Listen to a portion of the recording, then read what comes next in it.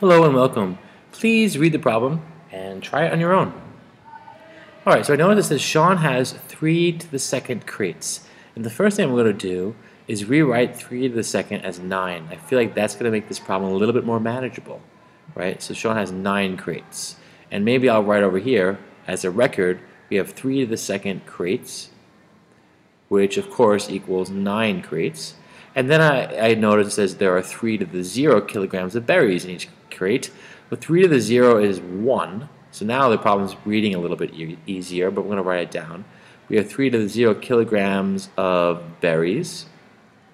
And that equals, of course, 1 kilogram of berries. Right? Anything to the 0 power, of course, except 0 to the 0 power, which we're not going to get into here. Anything to the 0 power is 1, so 3 to the 0 power is just 1. So now I'm going to reread that. Sean has 9 crates, and there are 1 kilogram of berries in each crate. Now it says when empty, the crate weighs 3 to the negative 1 kilograms. Over here I'm going to write 3 to the negative 1 kilograms is the weight of the empty crate. So I'll write empty for myself, empty crate. Now 3 to the negative 1 is not 0.3, it's 1 divided by 3, or a third, or 1 over 3 to the first. It's a third of a kilogram, and that's the weight of an empty crate. So these are my own notes, right? Alright, so they want to know what is the weight of all the crates, implying all of them put together when they're empty, and write our answer in standard form.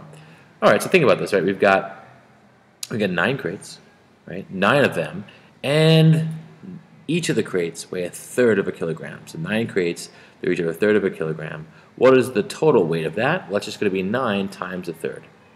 Right? 9 crates times a third of a kilogram per crate. So that's 3 altogether, 3 kilograms. And that is the weight of all the crates added together. How many kilograms of berries does Sean have in total? Well, again, we've got 9 crates, but this time we've got 1 kilogram of berries in each crate. So altogether we have 9 times 1 kilograms of berries. So this equals 9 kilograms. So I think the major thing here that we're decoding is the odd setup of the question into standard form and then rereading it, and that's, that process really illuminates the simplicity of the question. Thanks.